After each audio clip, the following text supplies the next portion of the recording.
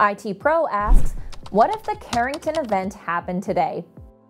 The Carrington Event was a coronal mass ejection, CME, from the Sun that hit Earth in September 1859, causing the largest geomagnetic storm on record.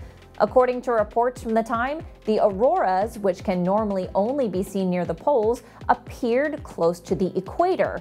In the northeastern U.S., the illumination from the aurora borealis was so strong, people could easily read in the middle of the night without additional lighting.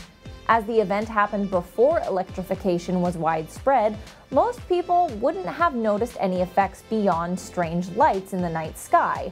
However, the telegraph system certainly felt the impact, with operators receiving electric shocks and wires throwing sparks.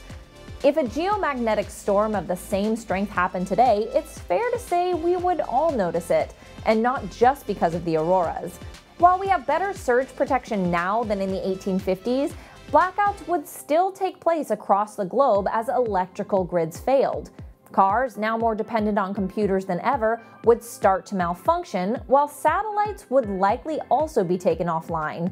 The internet would be severely disrupted, if not taken out altogether, and business transactions of all kinds would come to a halt as the flow of data stopped.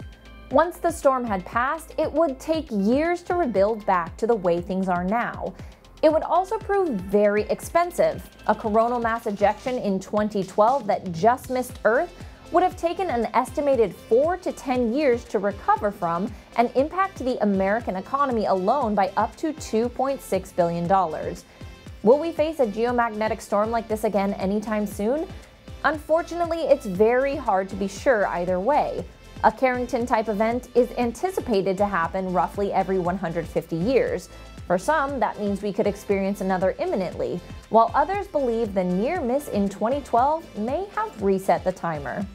For more videos like this, subscribe to the ITPro YouTube channel, and don't forget to visit the website too.